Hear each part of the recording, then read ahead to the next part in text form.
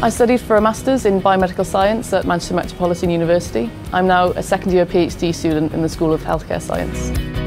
Looking back over my Masters course, what I really enjoyed was the responsibility that my supervisor gave me. I was looking into smoking and the effect of smokers quitting for 2 weeks on their red blood cells, hemoglobin, nitric oxide concentration in their blood. I think he realised that I wanted to take the project further. That confidence that he brought in me allowed me to grow as a researcher and then allowed me to feel confident enough to apply for different PhDs. Manchester Metropolitan University is 12th out of over 150 universities for healthcare science research. The Masters here is accredited by the Institute of Biomedical Science. I was thinking about going into a career as a biomedical scientist. This course gave me a flavour for what that was like.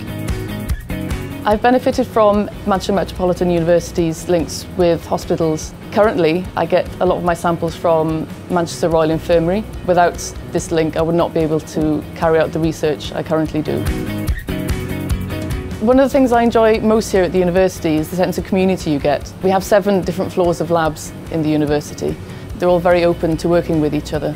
For instance, in another one of the labs, there's a flow cytometer that I'd like to be trained on at the moment. I just think it's brilliant that I can go down and I'm very welcome to be trained. The MRI we have here is fantastic. This can move whilst the subjects are in them, so we can see how muscles move in real time.